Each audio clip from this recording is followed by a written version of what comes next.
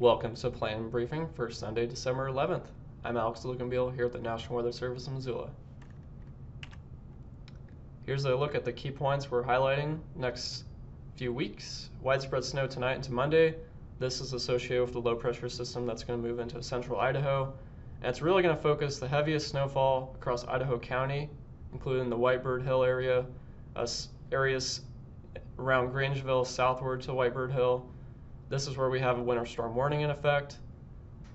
Then we see a cold weather pattern setting up through next week. We have very high confidence for temperatures of at least 10 degrees below normal. And we're going to be seeing a few light snowfall events setting up across western Montana and northerly flow. Not expecting a whole lot of snowfall accumulation, just enough to be a nuisance really. Then we're tracking the potential for hazardous cold in Montana. And this is going to start taking shape December 17th, extending all the way through Christmas Eve. Here's a look at satellite imagery. We have an area of low pressure that's moving eastward into Northern California, and this area of low pressure is going to track into central Idaho overnight into Monday morning.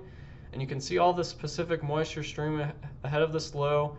That's going to shift into our area overnight into Monday morning and bring that widespread snowfall, really focusing in on the Idaho County area.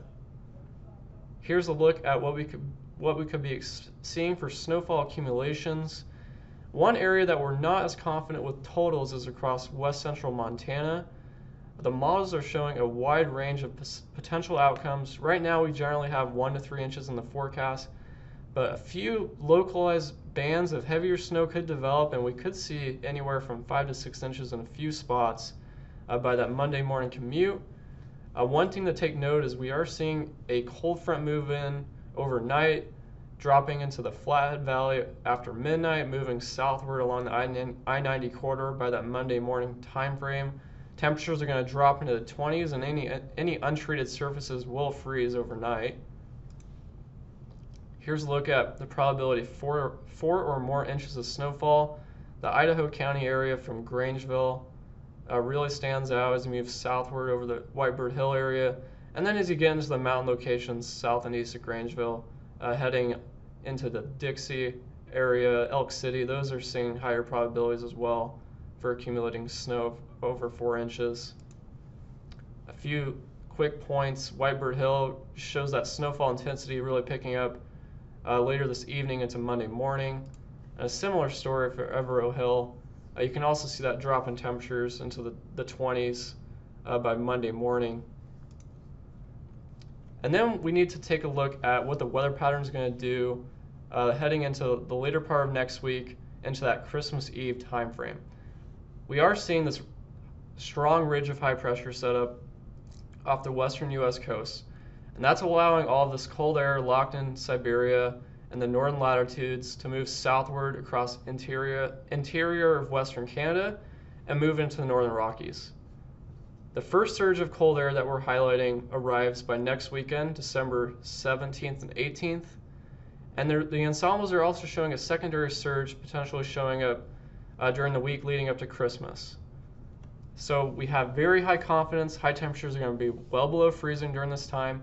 And just how cold we get will depend on how much moisture is present. Do we have periods of light snow and clouds moving in, or is it a very dry air mass? And what stands out too is we do have a 50% probability, looking at all the ensembles, of hazardous cold setting up along the divide, especially in the West Glacier region. A summary graphic just to sum up this cold pattern setting up. It's going to be a prolonged cold. And we do have high probability, 70% probability for below zero across western Montana, 50% probability for hazardous cold along the divide, especially in the glacier region. Near record cold temperatures are also possible. There's a low probability of this occurring, but something that's potentially in the cards. And the duration of this event is going to have impacts to the energy sector.